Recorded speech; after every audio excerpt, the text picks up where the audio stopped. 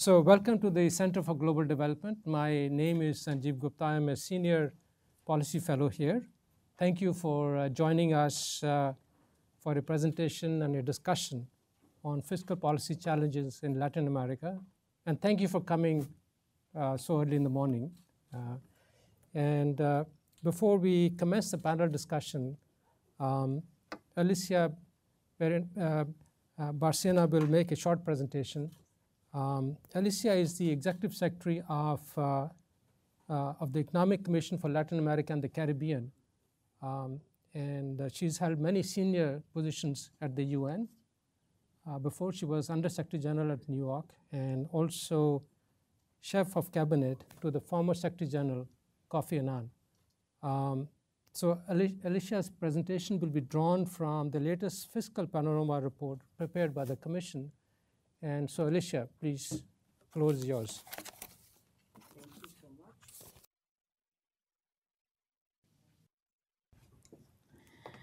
Good morning.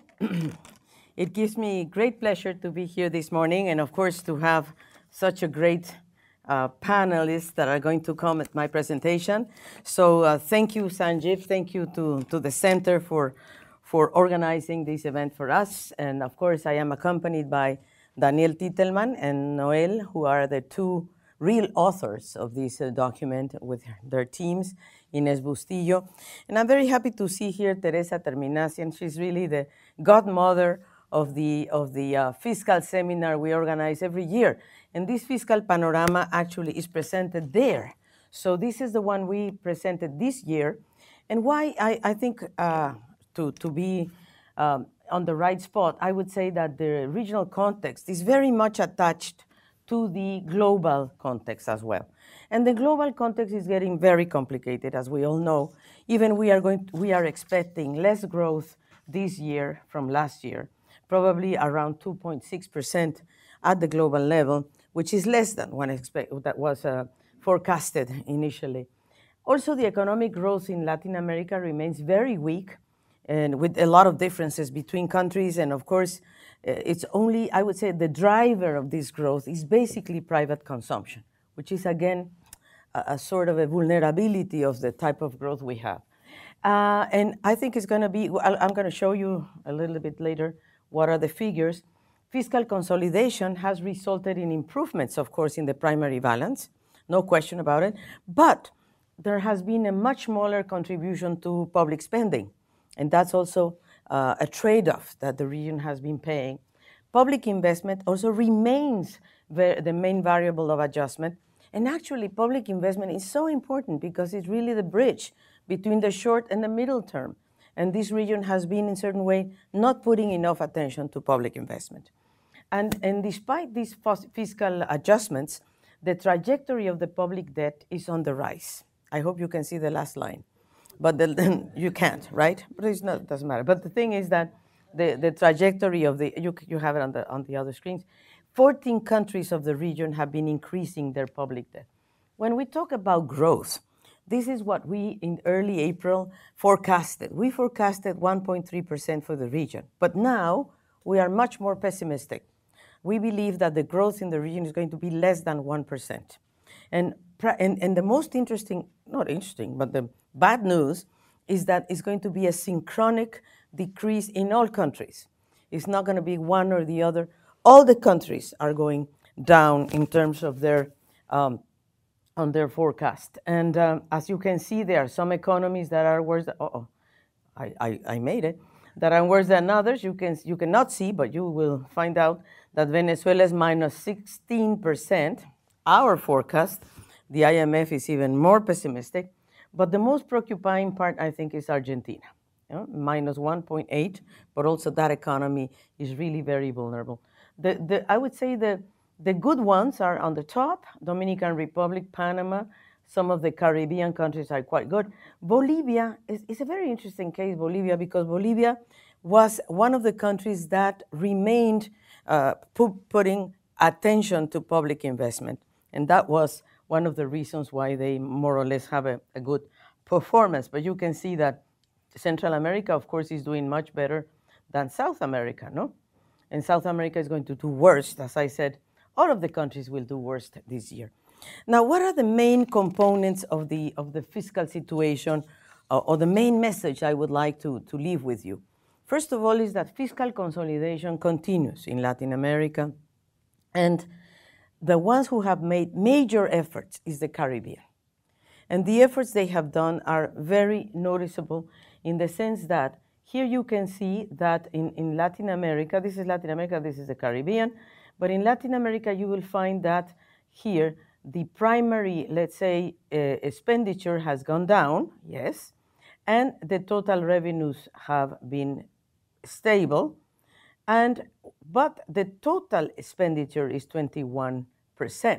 So we have a little gap here, which is the minus 2.8, which is, we have a primary, let's say, expenditure, we have a primary, deficit here, minus 0.2%, but the global deficit is minus 2.8 because it includes the payment of the interest rates. And here in the Caribbean side, you will see that all of it goes up, and they have made a tremendous effort to keep the primary expenditure a little bit higher. And of course, the primary balance, 1.3, positive. And of course, with less, in certain way, global balance is minus 1.5 but they have made a tremendous effort basically related to the debt. Now, the public revenues have remained stable, but they are very insufficient to meet the development requirements. That's part of the problem. The problem is that when you see the, here we are. When you see Latin America, you will see that the tax revenues, 15.6%, are stable, no? And other revenues are going a little bit downwards. When you go to South America, it's really preoccupying because it's going down. And when you go, this is Central America and the Dominican Republic, and this is South America. So you will see tax revenues, other revenues, and this is in general the structure of the central governments. And here you see the Caribbean countries which have made more efforts in certain way to move into more revenues. Now, one of the major problems of Latin America and the Caribbean that we have been studying for the last years is tax evasion. I mean, we have a problem of fiscal consolidation. We have a problem, indeed, of expenditures. But here is the main problem. The problem is tax evasion. When you go to, in certain way, what is the estimated tax evasion in 2017 is 6.3 of GDP. That's a lot of money. We're talking about $335 billion. So this is where the tax non-compliance of income tax is the one that we have here, 4% here in income tax and 2.3% on value-added tax. So adding these two, we have 6.3% of GDP, which is being tax evasion only. This side of the equation, we are showing another thing, which is the goods trades misinvoicing, which means that a product, when a product leaves the country, let's say, that is undervalued. When it reaches the country of destiny, is overvalued. So somebody is losing here. And the loss, we have calculated more or less, or the cost of misinvoicing is $85 billion, more or less 1% of GDP, more or less. So, and then of course, the other element that we are highlighting in this particular report is the cost of, I would say, of losses arising from evasion. As you can see, they are equivalent to the projected revenues, they are even less than the projected revenues of the reforms that the countries have undertaken. All these countries of the region, all of them, have taken 17 tax reforms between 2010 and 2015. So it's not that they have not undertaken tax reform. They have done it. And they have done it even, some of them have been very progressive on, for example, on taxing the income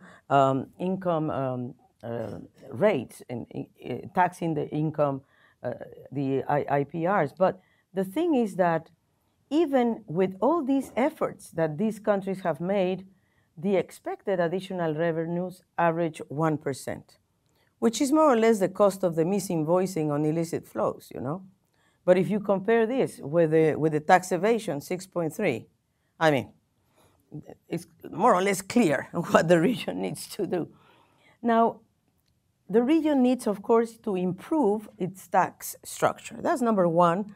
If we see the tax structure of the OECD, we will compare with the OECD. The blue one is OECD, and Latin America is the green. And you can see clearly that we are 5.3 points distance between what OECD is able to collect in terms of income tax versus 6.1% of the Latin American region. If we go to social security contributions, again, there is a big gap, 5.24 percentage points. The one we are now entering into very much, and you can see we are highlighting it very much, is the property tax, that we have not been able to pull together an efficient property right. And the distance between us and the OECD is almost 2 times. So again, there's space here, space here, space here. Where we are more or less in the same vein, let's say, or in the same levels, is in the VAT, in the goods and services taxing. Now, the other thing we are exploring in this report, which I hope you will find interesting, is what is the region thinking in terms of other sources of taxation? The case of the digital economy, for example, which everybody's thinking about it, and countries are doing very different things about the thing.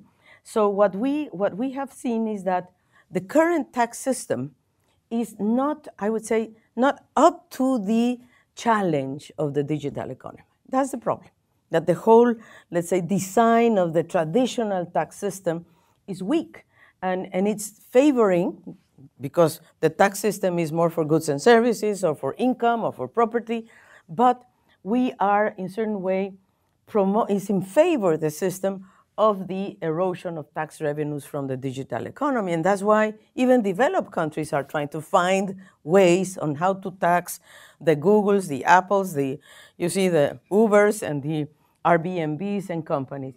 In our region, 8 countries have taken some initiatives in the field of taxation of digital services. Basically, the one who did it first was Peru. They were really very interesting because they did it very early in 2003. And the recent legal changes have come from Argentina, Colombia, Costa Rica, and Uruguay. And some that are implementing administrative measures are Chile, Mexico, and Paraguay. Now, this is not uniform. This is only starting. But there are I would say, two ways of collecting taxes today in the region, at least in these 8 countries.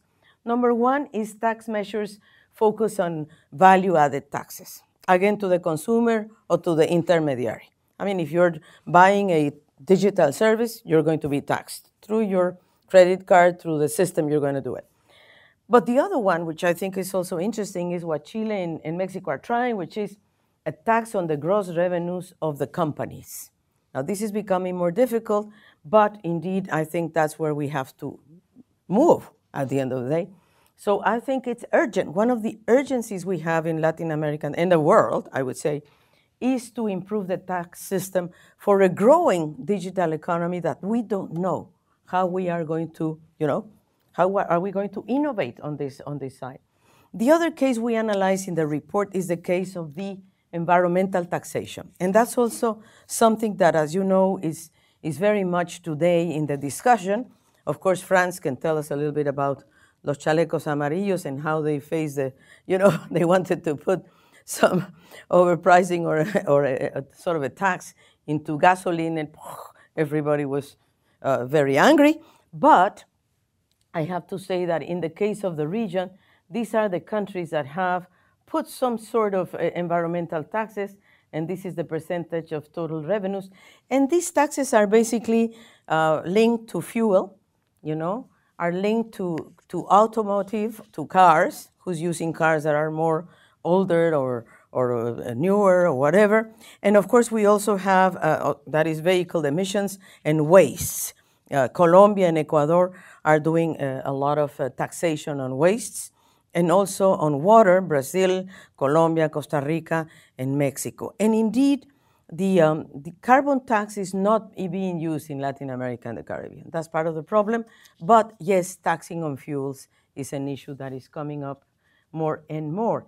And you can see that in Latin America and the Caribbean, in terms of percentage of total tax revenues, we are around 6.4, 17 countries, and 13% of GDP. So this is something that is coming more and more, and we hope that it will be a good place. And the other one is the taxes that are motivated by public health, for example, alcohol and tobacco.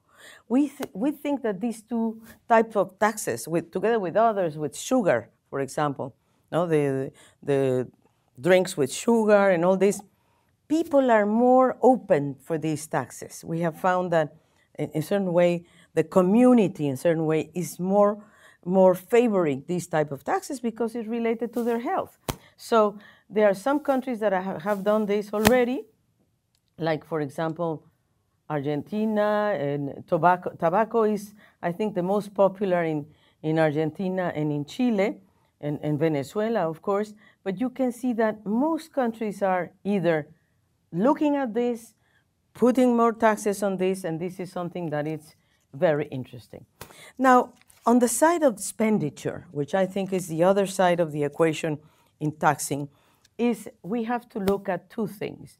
First of all, of course, there is a relative stability on in a certain way, on the primary current expenditure, no? 22, which is stable. What is growing is the capital expenditure is the one that we believe it should be growing. This is the Caribbean. But look at Latin America, it's going down.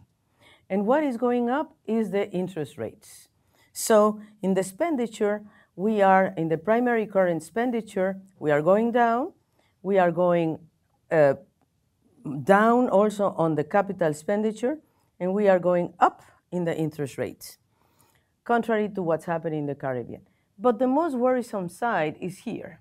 If you see the curves, you will see that there was a point in 2011, more or less, when our capital expenditure was 4.2, and our interest rates were 1.7, was low.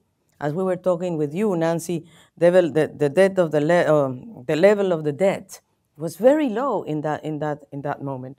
But today, unfortunately, the majority of the countries, as I said before, 14, have increased their debt, and the interest payments are going up, and of course the capital expenditures are going down. So that's a problem.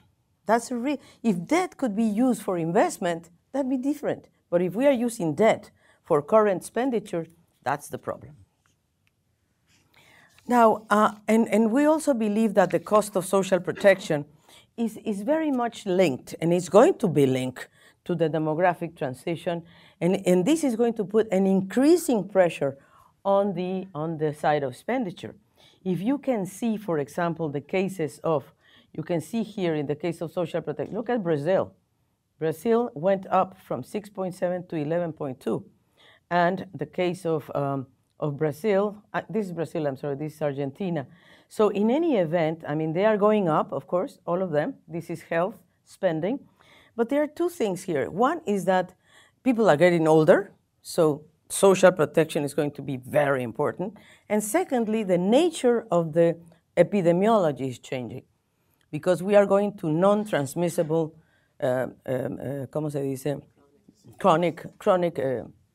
So those chronic are more costly than the previous occasion. So that's where we are. Now, the other element that we analyze very profoundly for the first time, I guess, is what is the preferential tax treatments? We call it los privilegios, the culture of privileges. Who is enjoying this? Should we review them? There are cases that we should definitely review because, of course, we have tax expenditures as a share of central governments, and on average, they are equivalent to 17% of budgetary expenditures. So we should look at this. Where are they going? Are they going, for example, for VAT. This is the level, more or less, the composition of tax expenditures in Colombia. 83% go to VAT, 17% to income tax. But country by country, so what we are suggesting is that each country should look at their tax expenditure, the foregone revenue. We don't mean to say that you should dismantle it, but just why don't we analyze if they are really being, let's say, cost efficient in terms of investment or in terms of social expenditures. We have to look into this. And if we do it properly, we might be then able to see if these tax expenditures, and of course tax evasion, by the way, could be used to achieve the Sustainable Development Goals. We only put here 3 examples. Of course, the example of the renewable energy, because we really believe, for example, that the region is moving very quickly towards renewable energy, particularly South America. And Eric, you can attest to that, because really Chile, for example, is moving very quickly to renewable energy with the private sector, not with public investment. So, but if we have the right incentives and if we have accelerated depreciation, deductions of tax, I mean, honestly, this tax expenditure should be looked at with the new lens, and we believe that the Sustainable Development Goals is a way to do this. Deduction or credits for clean production, or for forest plantations, or for low carbon consumer goods, that is, tax incentives for the adoption of clean technology. I mean, how to reorganize the vision on this. And as I said before, and with this I'm starting to close, is that the debt in the countries has gone upwards. In spite of the consolidation efforts, you can see that this debt has gone really up. And as I said, if that debt could be used for investment, that wouldn't be so bad. But the problem is that debt associated with the reduction of the primary expenditures, I mean, maybe it's badly used. That's what we are concerned about. And you can see how the debt went down at some point, but how it's going up again, reaching some of the levels we used to have in the 50s, in the 2000 and so forth. Of course, one of the countries that we need to look carefully is Argentina, right? Argentina is 86% of GDP. It was 95. And what is 86? Not for the right reasons. It's because the denominator has changed. Inflation is going up. So that's why it's not for the right reasons. But you can see that Argentina and Brazil are the most indebted countries in between these 2 years. But all of them have increased their debt, their public debt. And in a nutshell, you see the challenge of the middle income country. You know, the problem we have is that we are putting the SDGs financing on the hands of national governments. We are saying mobilize domestic resources as the main source to finance the SDGs, which I think it's not going to be the only thing we can do. It cannot be. So, because if you see Latin America, the tax revenues on 2017, percentage of GDP, 21%, versus 34 of the developed countries. Even the Caribbean is better than us. The Caribbean are doing much better than Latin America. If you go to public expenditures, you will see that Latin America is around 12%. SDGs will require much more additional resources. Developed countries are already investing 29% only in these matters, which is education, health, social protection, and infrastructure. So our gaps, and this is something we are very clearly saying to the international community. If you think that Latin America and the Caribbean are middle-income countries and they're going to be graduated because they are doing better, no, we are not doing better. We have very critical gaps, and that's why we are working on this concept of development in transition. We brought some material for you on this regard. So, in conclusion, this report is offering 3 sets of recommendations. 2, of course, all of this is attached to Agenda 2030, which we believe has to enhance the mobilization of fiscal resources. But first, we have to broaden the fiscal space. So the first thing to do is reduce tax evasion. That's number 1. and that has to do with the administration of the fiscal institutions. Adopt environmental and health taxes on the digital economy, rethink tax expenditures, and strengthen taxation on personal income and property. So those areas in which we identify where we can probably broaden the fiscal space. The second one is how to increase the effectiveness of public spending and investment. And that is, we believe that public expenditures and the social expenditure should be protected in two fronts. Let me put an example. The cash transfers in Latin America, the very successful program of cash transfers, cost to the economy 0.33% of GDP. 0.3% of GDP. Please, you know? And the tax, let me make a contrast with the Mexican case. The tax expenditures of Mexico, those privilegios, are 3.3 of GDP, 10 times more. And then if we consider the costs of the labor inclusion programs, is 0.4%. 0.4%. So again, we're talking about 0.7% that we can do things very efficiently on social and labor inclusion. And of course, how can we orient public investment towards innovative technologies based on natural resources, energy efficiency, and so forth? And of course, public-private agreements to boost infrastructure and renewable energy. We are doing a report that will come soon. I hope you will be interested on this. Where is the money? That's the name of the report, isn't it, Daniel? Where is the money in the world? No, because the money is not being invested. The money is somewhere, you know? It's in the actives, it's in somewhere else. So we are trying to see where is the money, and we can't find it. We have found it, some of them, but anyway. And then, of course, we need to redesign fiscal incentives for industrial policy. We insist on a new form of industrialization to go towards an environmental push. And finally, we believe that there has to be some regional multilateral space to close policy asymmetries. We are not going to make it if we cannot forge regional and global agreements to reduce evasion, avoidance, and illicit flows. You know, we need two to tango.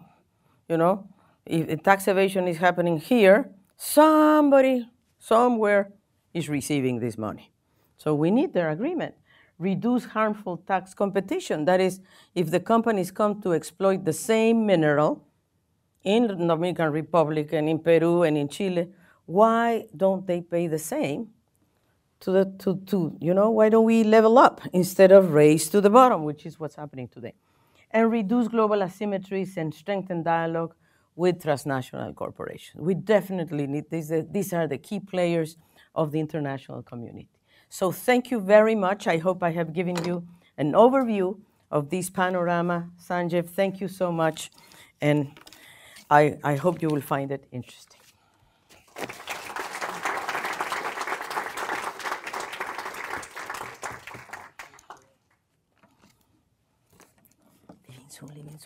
Alicia, you're sitting on sure. On the, yeah, yeah, it's okay, yeah.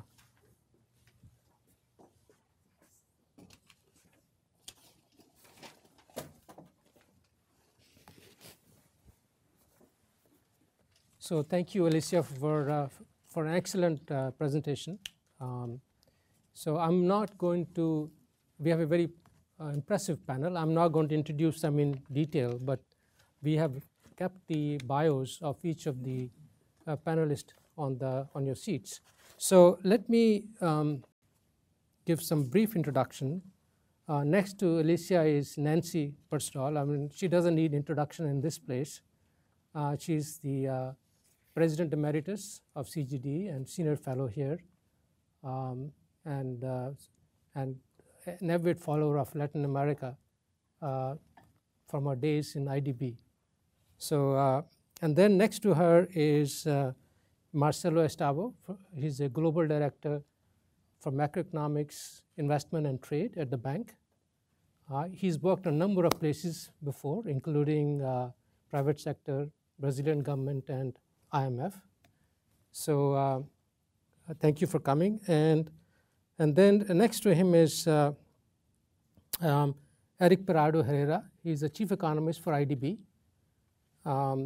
He's been a professor in one of the universities in Chile before he joined, and has participated in a number of government committees before then. And the last panelist on my right is Jorge Goldos. He's assistant director from IMF's Western Hemisphere Department. He's responsible for producing the regional economic outlook for the IMF, and therefore he's the person who can provide some input in the discussion that we will have today. So with this, let me start with some questions for different panelists. And I will start with Nancy first. One of the issues which didn't really come out in the presentation, but it is in the report, is the issue of high income inequality in the region. Though it has come down a bit in the last decade or so, it remains high, and it has consequences for growth and people's well-being.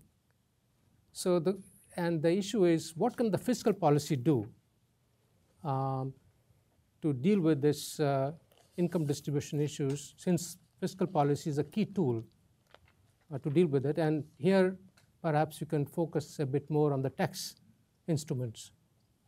Nancy. Right, okay. Well, let me start by thanking Alicia and colleagues from CEPAL. It's really amazing to think you do this every single year. And it was a great presentation, brought out so many key issues. So I learned even listening from the presentation. But Sanjeev told me ahead of time he would ask me this question. So I want to say three things on the issue of tax policy and inequality. The first is something that's been brought out by the work of Nora Lustig, who's a non-resident fellow here at the center. Many of you know her Commitment to Equity Index project. And it's a simple point. Their work in 30 or 40 countries shows countries that rely primarily on the VAT or other consumption type taxes, but it's essentially the VAT, have a problem, which is that the VAT tends to immiserate low-income people, to send them lower in cash terms, and to put people into poverty. And the work of CEQ brings that out, particularly for the poor, the extreme poor. But other work that I've done with Nora in the past suggests it's really scarier in many ways for the next group of people that I call the strugglers, who are above the poverty line but far from being in the secure middle class. Those people pay a lot of consumption taxes, and for many of them it means household income per capita falling from, say, $5 or $6 a day down toward $3 a day. So this is really dangerous politically, in my view, as well as dangerous in terms of the terrific harm it's doing. And one of the things that's so frustrating for me as an American, where we have it's a huge personal income tax, huge in terms of total revenue, maybe too much, some people say, compared to consumption taxes, people know, you learn here, when you work at summer camp and you're 14 years old and you get your first paycheck and out of it comes Social Security and some income tax. So I see the political problem as partly that people don't really know how much they're paying when they pay consumption tax. So that's the first point. Second point is about personal income tax. I have other numbers from those you presented, and my guess is you're right. But the point is generally that it's just too low in Latin America. It's just, and this is the tax that can be progressive. You know, we have Elizabeth Warren invoking the work of Piketty, right, and Zuckman, and pushing for a wealth tax. That's maybe a next step or simultaneous step with having a personal income tax. And we know that there are lots of ways to enforce the personal income tax.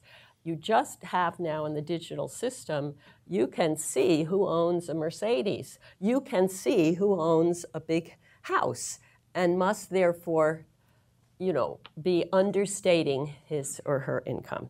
So I'd love to see a CEPAL report that just looks at personal income tax and the property tax. In both cases, Latin America should set a goal as a region of getting at least halfway to where the OECD countries are. In both cases, it's possible. It's possible in Latin America. You have there the technical capacity. And I think the politics, although they're very difficult, can be partly overcome through the technical capacity and the goodwill of so many people in Latin America who are the bureaucrats in the system. So please set some sort of a goal on the income tax and the property tax. Of course, that would reduce, well, then you have your tax expenditures and many other issues of tax evasion. But these two taxes, it's all about doing the groundwork sooner. It might take 5 years, but set some sort of a goal. Where should the region be, by 2025 on the percentage of tax revenue that comes from those progressive, inherently progressive taxes?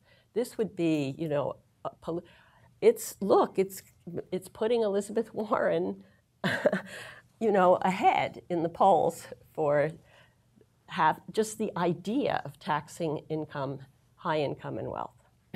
Let me stop there for now. Thank you, Nancy. Can I give you an important fact just to complement, because I always like to repeat this. When you compare Gini coefficients in Latin America and the Caribbean and OECD countries, the Gini coefficients before taxes and subsidies are more or less the same. But after taxes and subsidies, Gini coefficients in OECD countries, the reduction is very significant. But in Latin America, it's very tiny. So it's not only a matter of increasing taxes, but also a matter of what Alicia mentioned, tax evasion and leakages everywhere. So this is, I think, a fact that we have to take care from the basis.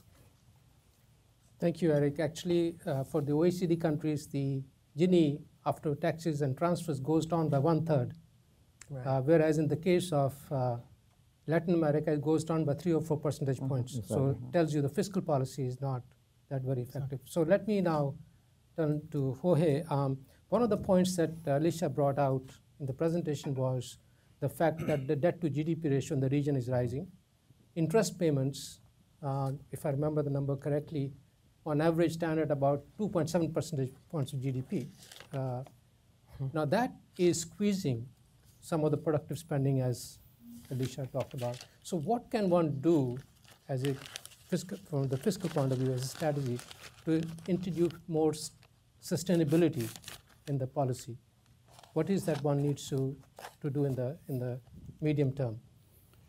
Well, thanks, Sanjeev, and thanks to the CGD and CEPAL for the invitation. Let me give you a little bit of background on the numbers. I mean, you show the debts for central government. Our measure of a broader measure, and for the whole Latin America, shows that debt had gone from 49% of GDP in 2013 to 67% in 2018. That's an increase of 18 percentage points of GDP. And it's above Maastricht, okay? We are at 67, so there is little escape to the need for consolidation. We do have to consolidate. Unfortunately, 1/3 of that increase in debt is due to valuation. With the collapse of commodity prices, a lot of countries saw their currencies depreciate, and that increases the debt to GDP ratios. But there were also increases, pro-cyclical increases in government spending, and those have to be taken care of. Now, as Alicia was mentioning already, there was a reduction, an increase in 1 percentage point of the primary surplus in the region. And, but we see that in order to lower the burden of interest, you have to lower the debt. And to lower the debt, you need higher primary surpluses. Like it or not, we estimate that in the next 5 years, the region has to increase primary surpluses by around 2% of GDP on average. Now, the stories are different for different groups of countries, and if there is something that we agree and we were discussing before coming to the room, is the great diversity that we have in the region. So there is no one-size-fits-all to conduct these adjustments and lower the debt and make room for public investment.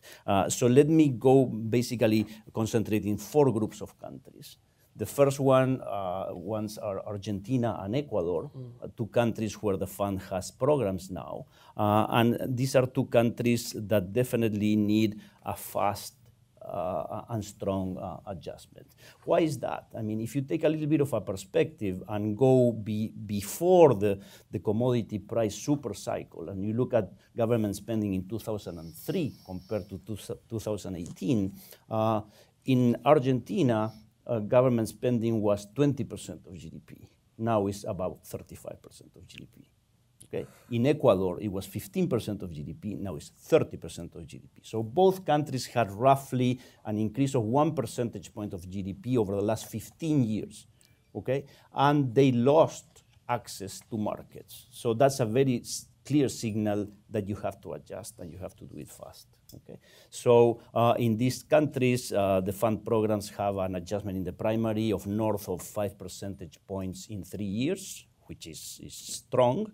And as a result of what I just mentioned on the level of government spending, it has to be done mostly contracting spending, and probably the balance would be 3.5% reduction in spending, 1.5% to 2% increase in taxation.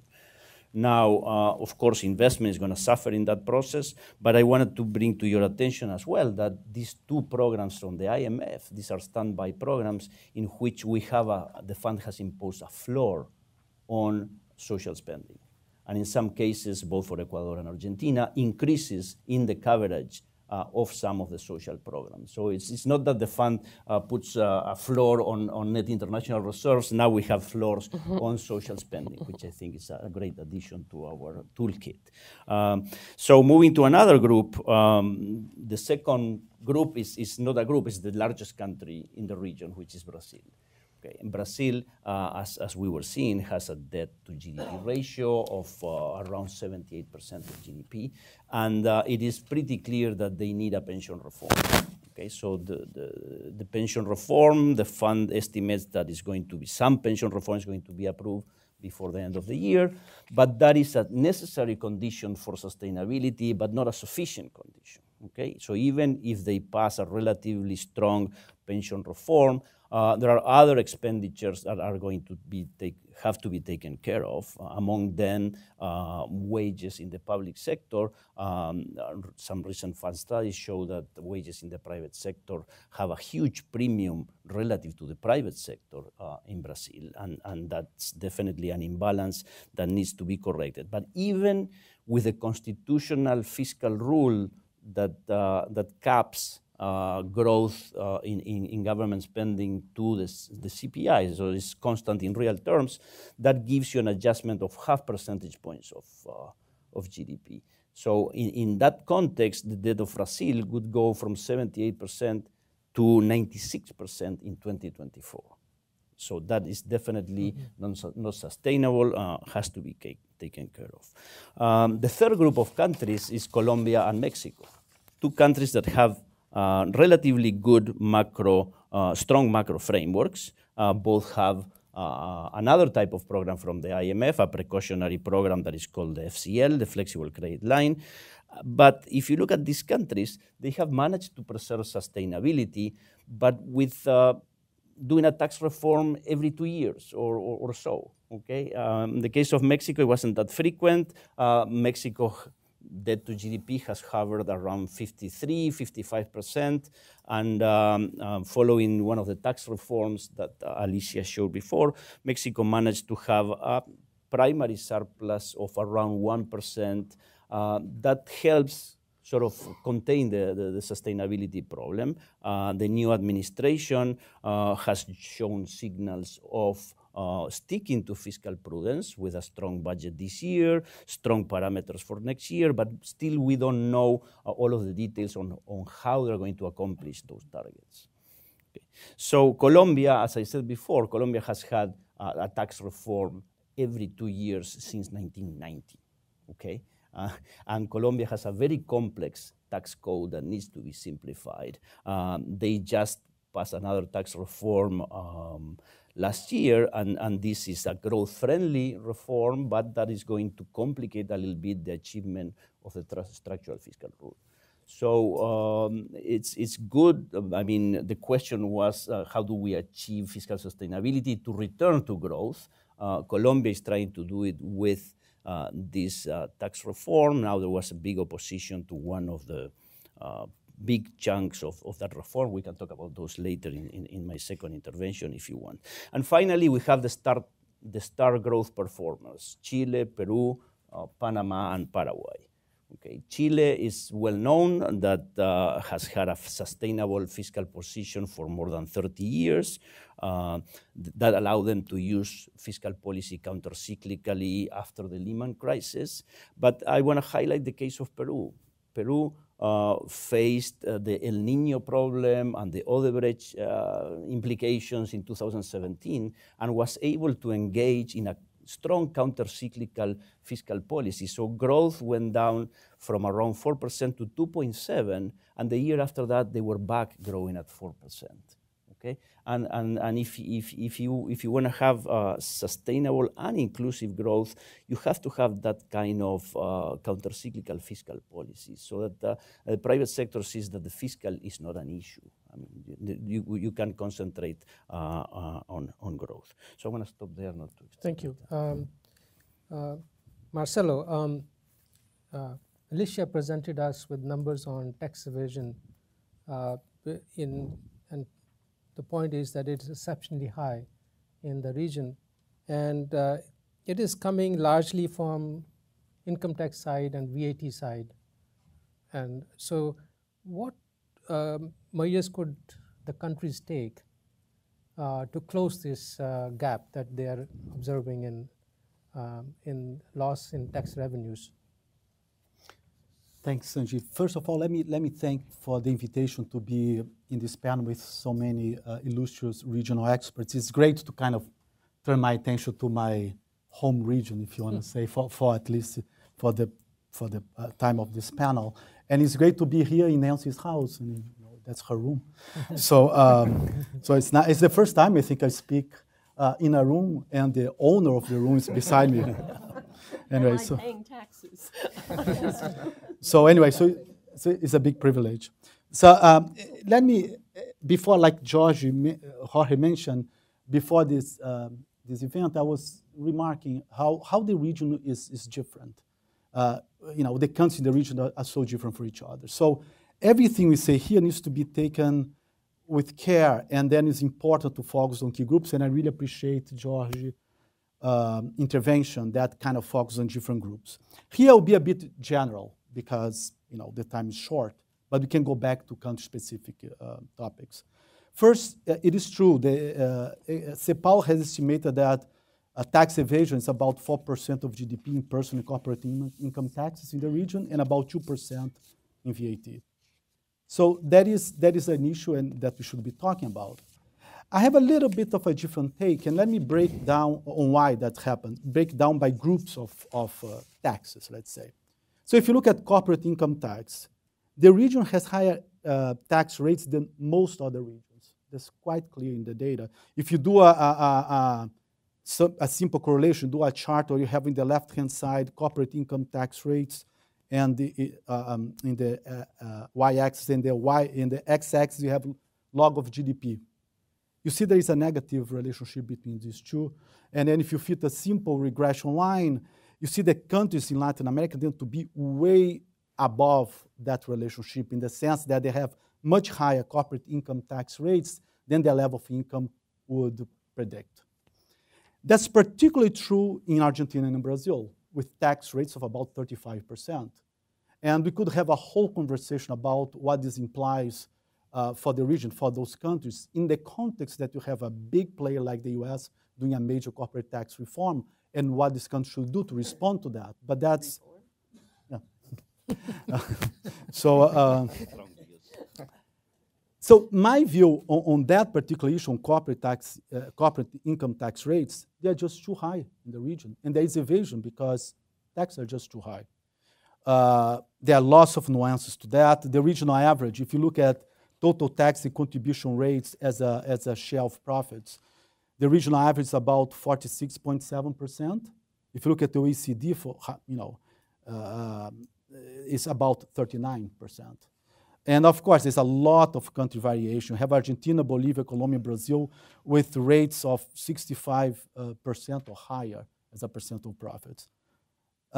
If you look at measures of efficiency, how you're collecting these taxes, the time required to pay taxes across the world in Latin America is also startling, the difference. The regional average is about 330 hours per year in Latin America. Say for the OECD is 159. And for all the other regions, it's below Latin America. For Brazil, I mean, you basically take almost 2,000 hours per year to do your corporate income taxes. When I was deputy minister in Brazil, it's remarkable the number of people that would come to me saying, in my firm, multinational corporations, I have this subsidiary in São Paulo, and I basically have 200 lawyers working to do taxes here. In the US, I have 2 part-time. So the difference is stark. So I think that's something that needs to be, even though I think, say, policing is important, and I'm going to talk about the other types of taxes, it's important to realize how distorted is corporate income taxes in these countries. For instance, in Brazil, we don't pay a tax on dividend distribution. So there's a whole, I think, agenda there. There's lower corporate income taxes and raise dividend tax on dividends. They all tax capital ownership in some level, but it would be a much more sane tax system. On VAT, if you do the same type of kind of relationship, you see a positive relationship. If you put VAT tax rates on one side and log of GDP down, apparently countries that have higher income tend to have higher VAT rates. Here the region is kind of distributed around this line. Some countries are above, some countries are below. And some countries like Brazil don't have VAT tax, have basically very distortive indirect taxes. There is a whole discussion there on how to change that.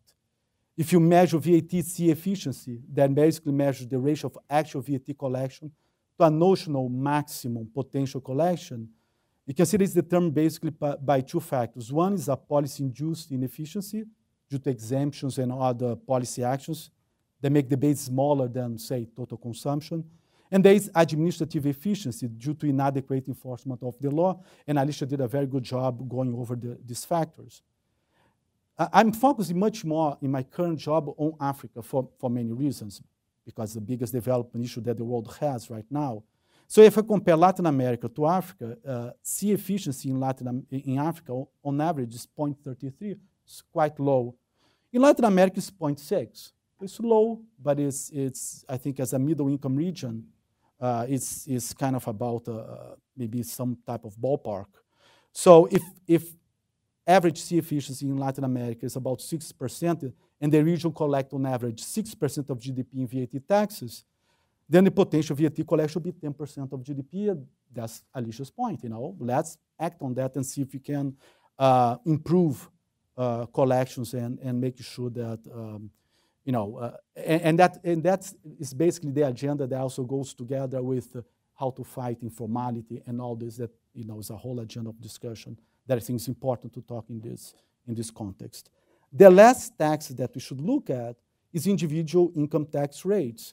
And like Nancy said, it tends to be lower in Latin America. And so if you think in terms of optimal tax policy, it's kind of a very perverse region, because what you would like is to have the income tax side be kind of correcting for whatever distributive effect that you have from having, say, higher VAT tax rates. And this is not quite happening. There's a whole issue, and I'm glad Alicia mentioned the issue of Social Security reform, and that I I hope you come back to the topic. There's the issue of equity. It's a very, sorry to be a bit blunt, but it's a very perverse region. It's a region where you have basically a social security system that protects the rich, basically, in particular in Brazil. So, and that goes also with the tax system. So something needs to be done here. This needs to be a much fairer tax system, needs to have much more of a focus on redistribution, needs to be much more involved on environmental taxation. I'm creating a group in the economic side of the World Bank that does basically the macroeconomics of climate change. We're investing a lot of research time on thinking about how to do environmental tax reforms, how to really match those objectives. You know, like I joke, and it's like we're all for fighting poverty, but we need still a world to live on. Otherwise, you know, there's no people to bring out of poverty. So, all these issues are very related to each other, and if we had time, I would go back to it. So in terms of how the policy issues, there are many ways. I mean, you need to act on policy gaps and compliance gaps. You need to eliminate tax exemptions, reduce the number of different tax rates. There are several studies showing how these tax exemptions are not just distortive, but just unfair. You know, whoever gets the biggest exemption has the higher political power in the country. Tax policy could be more predictable. There's some arguments for making maybe a slightly more countercyclical, so have fiscal adjustment, automatic fiscal multipliers also work in terms of playing a little bit with some tax parameters. You need to be careful not to keep changing parameters, but maybe have an income tax credit that automatically would help even more the tax system to stabilize the economy, in particular directed to the poorer part of the population. And of course, the use of modern technology to support tax administration, like Alicia mentioned. After, if there's time, I would describe a bunch of research that you have done using quasi-experiments to see what you do to increase compliance in corporate tax payments. And there's a very interesting study on Costa Rica that you've done that's basically showing that if you send emails to companies with some true information about, you know, I know you bought this machinery, so I kind of know what your level of corporate profits is. So you better pay taxes. There's a big response to that. If you show the tax administration show they have some information by crossing information, the response is significant.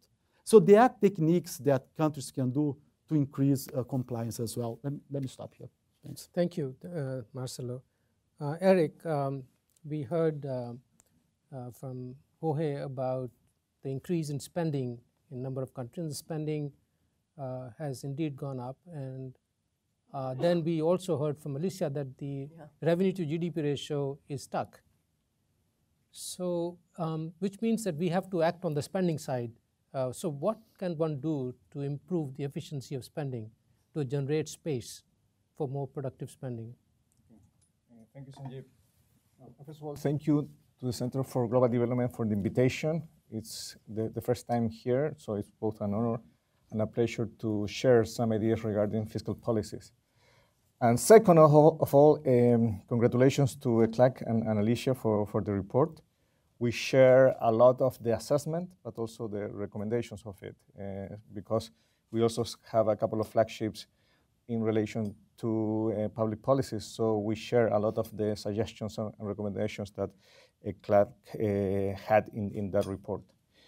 So regarding efficiency, I think it's important the discussion that we had before in terms that expenditure has increased a lot. We have this good back example of Argentina, that there's an increase of 15–17% of GDP. And this in addition to the basis, so it's a huge number, around 35%. And the problem of this, at least we have two. Revenues are not growing at the same rate. So for instance, I had a mission recently to Central America and Colombia. I have discussion, for instance, before the elections in Guatemala. And I asked several think tanks and the private sector and the government officials, what are the tax policies that the candidates are offering? And you know what happened? They laughed at me. They said, no, candidates shouldn't say anything about taxes. They make promises regarding spending, but they don't have the other part of the expenditure side. So that's an issue, and I think it's a structural issue of Latin America and the Caribbean that we need to look at permanent expenditure, but at the same time we have to look at permanent income. So that's one issue regarding this asymmetry. And the second one is inefficiencies. And I would say there are two main inefficiencies. One is related to tax, and the other one is related to allocation. And regarding tax inefficiency, recently we issued a flagship on public expenditure, and there are three main components that we have to take a look: transfers, procurement, and the wage bill. So if we, for instance, consider social transfers, we include conditional transfers, non-contributory pensions, energy subsidies, and tax expenditures. All of them have leakages in terms that they are not targeted to the poor. So the exemptions also goes to the rich. And this is a huge problem. Let me give you some numbers. On cash transfers and non-contributory pensions, leakages are in order of 43%. 43%, so it's a huge number. Energy subsidies, you know the number? 82%. 82%. Tax expenditure leakages are the largest with 84%. So if you sum up all the social transfers in terms of the leakages, it's around 1.7% of GDP. So this is the first component. The second component is a procurement of goods and services. So if we consider inefficiencies related to corruption in government acquisitions, and the number in terms of leakages is 1.4% of GDP. So we already have 2.1% of GDP only in these two components. And if we add up to this inefficiency in the wage bill, because if you compare, for instance, low-skilled workers in the public sector vis-a-vis the private sector, the difference is very substantial. It's around 23% in terms of wages. The leakages on that topic, on that item, is 1.2%.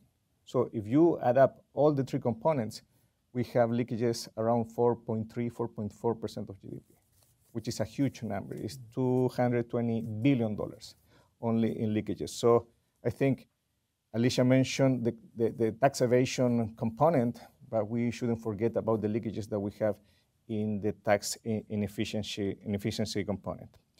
The other one is in relationship to allocation. So Alicia also mentioned the idea of that capital expenditures were decreasing in time, and of course current expenditure were increasing in time. So that's a problem, that the allocation is changing, and this was a huge problem because of the commodity boom. During the commodity boom, we have, of course, an increase in revenues, but a huge increase in current expenditure, and that's a problem. And that's why we're trying to sell the idea that we need to increase public expenditure, we need to increase infrastructure, but we have to find, for instance, a specific fiscal rules to avoid these changes when you need to decrease deficits, because it has to have an impact on current expenditure, but not in public capital expenditures. So I would say those are the main components in terms of how to look in terms of inefficiencies with the current expenditure. Thank you, Eric. Before we open the discussion, Alicia, would you like to comment on any of these things, or should we open that and then you can, what would you prefer? I would prefer to hear everybody, and then we can take some conclusions. So let me, since we are left with about 25 minutes of time, so we should use this time to solicit questions from the floor. So Vito, the microphone is coming. Anybody else? Okay, Teresa. Thank you very much. I enjoyed very much the presentation, but I had a strange feeling that I'd gone to sleep, I'd slept for 50 years, then I'd woken up, and nothing had changed. You know, my first job when I was a student at Harvard was in the OAS joint tax program of the OAS, IDB, and the UN. And the main objective of that program, which is in the Alliance for Progress, was to get more income taxes and reduce evasion. Nothing has changed, and that's all. I've always been puzzled why Latin America has been so successful in collecting value-added taxes, but so unsuccessful in collecting income taxes. And I've always challenged the institutions that are involved with Latin America to study that issue. And I wrote a paper for the Wilson Center which dealt with this issue, but I've never seen a study of that. On the question of whether the value-added tax is bad for the poor, I want to mention that the country with the best Gini coefficient in the world is also the country which collects the most from the value-added tax, which is Denmark. So that the question is not how much you collect from value-added tax, but how you collect it. If you introduce lots of differentiation, as the Mexican used to do, then you have a lot of problems. You have to collect money with a flat rate on everything. The poor will still not pay much of it because the poor buy things from the informal sector, from the countryside. There are always an exemption for certain goods. So that's really a non-starter. Another point I want to make very quickly, and then I'll stop, is on wealth taxes. The idea that wealth tax will solve the problem is a non-starter. Wealth has become very liquefied and very globalized. If you are rich now, you don't have wealth in a house. You have wealth in bonds, in deposits in the US and elsewhere. There are estimates now how much wealth there is in the world, which is not reported, So that the wealth is a non-starter. I would not waste my time on that. The property taxes have been consistently unsuccessful all over the world. In fact, Italy decided to abolish it completely some years ago. So the question is income tax, and that's really where the issue should be. Thank you very much. Teresa. Thank you. There are so many issues that Alicia and the panel raised that deserve, longer and more detailed discussion. But I would just like to stress that, well, I disagree a little bit with my former boss and great friend, Vito, about the scope for improving the situation in terms of tax collections in the region. I think that the main obstacle there is not a technical obstacle, it's really a political obstacle. It's the fact that privileges have name and last name, so to speak, and the fact that to some extent the imbalance between direct and indirect taxes, it reflects policies, and it reflects also the fact that the economies are so the Latin American economies are typically so sort of fraught with informality. So the question is, I see tax reform as sort of a part of a set of reform. You cannot take tax reform in isolation because it will not be effective. I think that it will, if you don't change some of the institutions and some of the political institutions that bear on the composition of the taxes, it will be very difficult to make a dent really on the current situation. So my question really to Alicia is, what do you think should be done to improve the politics of tax reform? I entirely agree with many of the recommendations that are made here, particularly, for example, on environmental taxes and on taxes to corrective taxes and so on. But the big question of the imbalance between direct and indirect taxes, or between consumption and income taxes, in my view, remains essentially political. So what do you think could be done to improve on that? Thank you. Any more questions from the floor? Yes, on the left. I'll come to the right, please. Thank you. Thank you very much for inspiring, a great conversation. You know, when I have had these discussions with ministers of finance across the region, one issue is generating the tax policies to be able to collect, you know, money from different sources to be applicable to healthcare measures or to improving healthcare outcomes. But then the other aspect is really to find the mechanisms for those resources to be actually executed and implemented.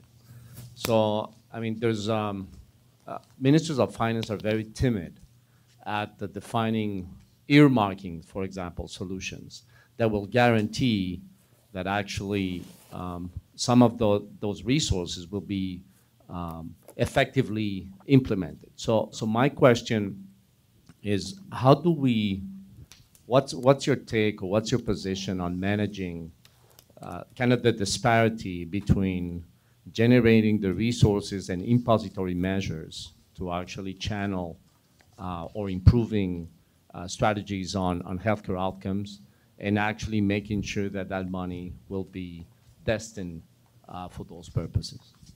There's a question from that side.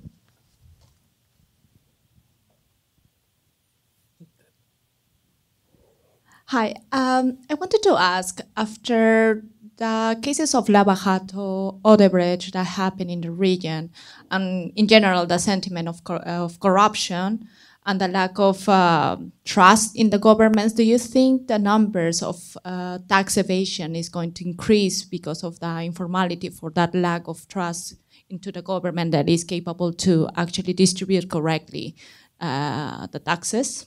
That's my question. Thank you. Ultimately, the characteristics and structure of economic policy is determined by the political system. So if you think that the characteristics of economic policy are unsatisfactory, you're really criticizing the political process generating these results. Now, in the area of monetary policy, most people would agree that monetary policy has improved considerably by taking away responsibility from the political system and putting it in the hand of independent central banks. I'm wondering whether something similar could be conceived for fiscal policy design, and if you are afraid that this bypasses the democratic process, you could always postulate that the government can always override the decisions of these experts groups. And I think you could argue that such a process would improve both transparency and accountability of policymaking. What do you think about this? So we have two more questions before I pass it on. I'll take one. Okay. Yes, please go on. Hi, thank you. I just have two very brief questions.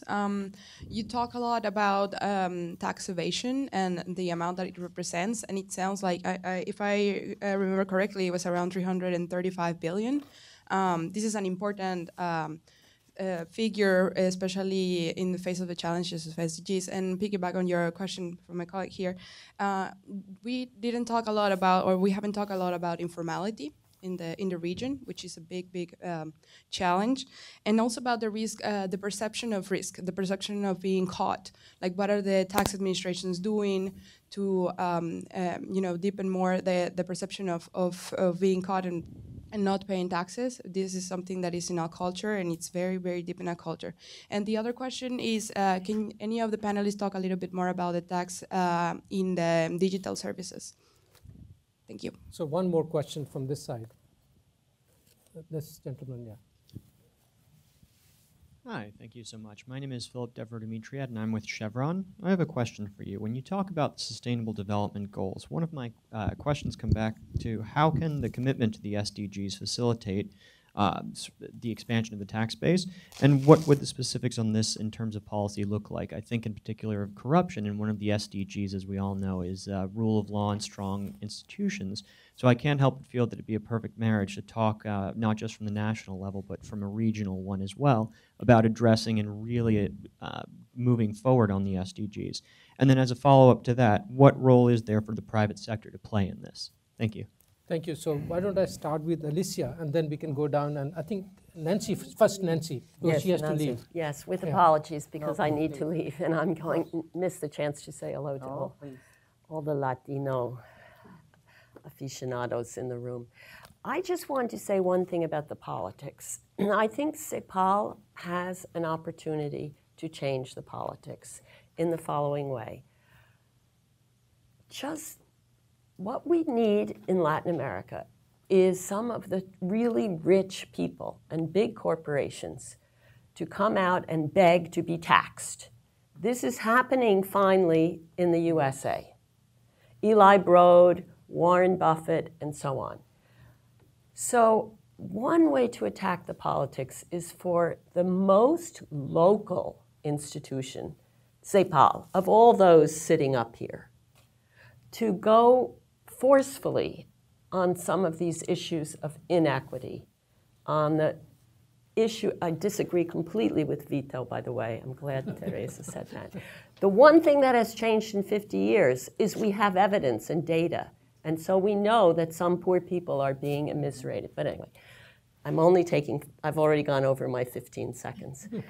Please consider a major report with a couple of specific goals around the tax systems, the inequities. Of course, expenditures are there, people will sleep, but just really go in for the problem of inequality and what needs to be done, and push it hard for a couple of years, and set goals, and push the IMF too.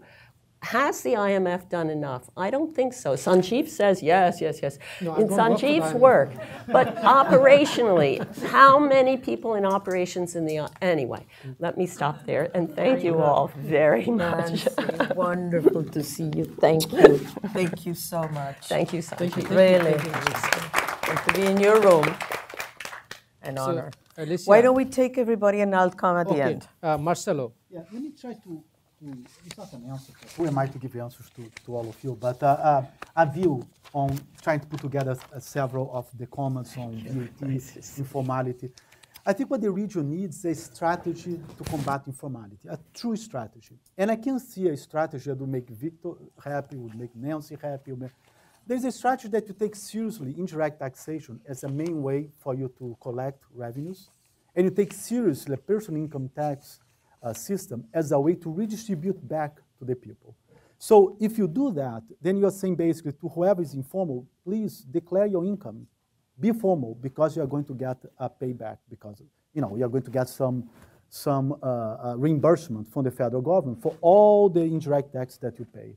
And then you keep social programs that are targeted to the poorer to kind of ameliorate whatever effect the indirect taxation causes that is bugging Nancy, and I think she has a point. So the problem, like Teresa said, is that this is not a rational debate. It's all about politics. So we didn't talk much here about Social Security reform. But look at the case of Social Security reform in many of these countries. Take Brazil, there's a case that I know better. I think it's the biggest negative income transfer program in the planet. I mean, there are people in Brazil, they're 53 years of age, they're public servants, they retire with 100% of their wage. And that's many multiples of the minimum wage. Mm-hmm. This is a scandal. This is simply a scandal. So, I mean, how do you deal with that? It's the politics, because the moment you say you want to do Social Security reform in that country, you have people against that would benefit from the reform. They think you're taking a right of anyone. It's just a matter of dealing with equity. So Latin America is about equity policies, I think. And the issue of informality, I think, hits the issue of government revenues directly. And the way to deal with it is to have a concerted policy. I have my preference, but maybe you guys have a better solution for the issue. Thank you, Marcelo. Eric? Yeah, probably I will start trying to complement the idea of Marcelo's in terms of the allocation. Remember that we have the discussion about allocation inefficiencies. There is also a big allocation efficiency regarding how much spend we have to the old vis-a-vis the young people. Latin America and the Caribbean is a very young population. We have a very young population. But the problem is that we are spending like we are an old population and a rich continent. And I have the numbers. In LAC, governments spend on average 4 more times on the old than on the young. And the number is big for Brazil, which is 7. And if you make a comparison with the US, it's just 2. So this is the huge inefficiency again regarding how much we pay to the old vis-a-vis the young. This is one issue. There are a lot of common questions in terms of tax collection and so on. And I think I will summarize my answer with a concept from you regarding trust. I think trust is the key component in terms that if people don't trust their governments, if people don't trust their markets, their companies, their politicians, it's very difficult to say, I'm going to pay taxes. Because I'm going to pay taxes, and what I'm going to get? I'm not going to get probably anything. Because governments are spending really badly in terms of they are inefficient or they have targeted different groups, and that's an issue. So I think we should improve trust in governments. We should improve trust in markets. I think that's a common issue that we have to work on. There was a question regarding the political system and the idea of to have independent institutions like the central bank. I think the central bank is a really good example to have a very independent institution and nobody challenges that idea. It took some time, but I think we are there. The same is happening with regulatory bodies like regulation of banks, of insurance companies, pension funds, and so on. And I think we have to work also on fiscal institutions.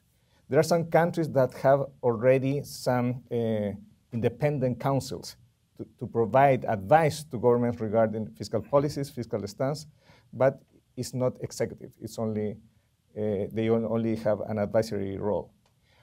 On the tax issue, I think that's more problematic. I think we need national consensus. I think it's a joke to change tax codes every 2 years. To be frank, this is incredible. That's why you need national consensus, and you need political courage to say, okay, we have to make those changes, and it has to last at least for 10 years. And finally, there was a question regarding digital services. I think we are running a different race between innovators and technology companies vis-a-vis regulators or tax administrators. They are running, they are running a 100-meter race. The other guys, including myself, because I was a previous banking regulator, we were running a marathon. And this is nothing wrong per se, but times have changed. So now we have to change that, and now we have to talk regulators and innovators to try to come up with a solution. And of course, we have to tax all digital services, and we have to make an agreement not only in terms of a local discussion, but also a global discussion. And I think in that case, multilaterals are important for the discussion. Go ahead. Two final points. One is very technical, and the other one on the politics. The very technical one is that CEPAL made it very clear that we are way behind in collecting income taxes, but I think what we definitely need is a shift of less corporate and more personal. And on the more personal, one of the key reasons why we don't collect more, besides enforcement, is that the minimum threshold from which we start collecting is very high. Okay, you can definitely push it down. In some countries in Latin America, it's 100% of the income per capita, whereas in Chile, 400% in Honduras. There you go. So you have to push that down and combine it with progressivity in rates. That's a very simple recipe. On the politics, on the point the gentleman made on the comparisons with monetary policy, I don't think we can go that far because, as you know, central bank independence is being challenged because of the lack of democracy in the way central banks operate. But there are some issues that can be done with fiscal rules, for instance. But I wanted to stress one point, which is one of the successes of the monetary policy frameworks, which is not being talked much in the fiscal arena, which is communications. Nancy said it very clear. We have the technical wherewithal. We know the numbers. We know the issues. Vito, we have known them for 50 years. The politics is the problem. Communication is key to bridge from the technical side to the politicians. And it is the role of local institutions, think tanks, civil society, to have very clear ideas on these things and push the messages forward as much as they can. Thank you, Jorge. Alicia, yeah. Thank you so much. So we have about 5 minutes left. Sure. So, yeah. I want to thank everybody because this session has been incredibly important also for my team because I think we will be able to look at the next report with critical eyes. But let me quickly say, first of all, I think you are right, Jorge, when you talk about the 3 different subregions. I think we cannot put them all in the same basket. I guess that the problems of Central America and Mexico and the problems of South America are completely different, honestly, because South America has much higher even income taxes than Central America and Mexico. So the comparison there is not going to work on the one hand. On the other hand, they have a productive structure that is also very different. Because in South America, they're more relying on primary and you know, commodities and so forth, so that's also impinging on the economy. Now, that's number one. Number two, I guess inequality, and here I must admit that I think inequality has improved in the region for the first time in the history of the region. Honestly, the inequality indexes have changed from 2002 to 2014, I would say inequality went down. And I think this is good news. And I think it was basically because, more importantly, in South America than in the rest of the region. And it was because public policies were applied, because tax reforms were done, and I would say minimum wages were put forward. Mexico, no. Mexico has never risen their minimum wages until this year. And it was so minimum. Still, the minimum wages of Mexico are very low. Anyway, but what I would like to say is that there is improvement. So I don't agree with Vito that nothing has changed. I think a lot of things have changed. And I also believe that we have to look at wealth for the following reason, and income and wealth, both. Corporate taxes is an interesting component that I think we have to look at it. We haven't, and we should. But let me put you an example in Central America, just for you to know. The 3 countries of the northern Central America, the ones that are migrating today, they have a difference of salaries between the US and them 10 times. So how can you tell a person in Honduras not to migrate if the salary is 10 times higher in the US, for example? And honestly, well, that's very difficult to hold these people back. So, and the other thing is, how do you, in a certain way, I think that politics is in the middle of this, no question about it, but these people, for example, in Central America, the income of the 10% of the 10% higher income is 70 times more than the 10% of the lower. 70 times. So how do you deal with that? You know, so we definitely have to, and this is income. Now, when we go to wealth, let me tell you, in Mexico, the Gini of wealth is 0.8. We are measuring it. In Uruguay, which is the most egalitarian society, is 0.82. In Colombia, the land, the Gini of the land in the rural areas, 0.9. So it's not only focusing on wealth, I'm sorry, it's focusing on patrimony, who has what, and where is it distributed. So I think we have to look into that. The third point I want to make is that informality, I definitely agree with you. We are working on informality. We know today that 53% of the people in Latin America and the Caribbean are not covered by social protection. They are in the informal sector. So now we're trying to find out, where are they? What are they doing? What are they working on? Is this possible to formalize them? In what form? So, because we're talking about 53%. We are also working on the pensions. Now, as you said very well, Teresa, the problem is the political economy. The governments are trying to sell the pension reform as a social reform. Wrong. It's a fiscal reform.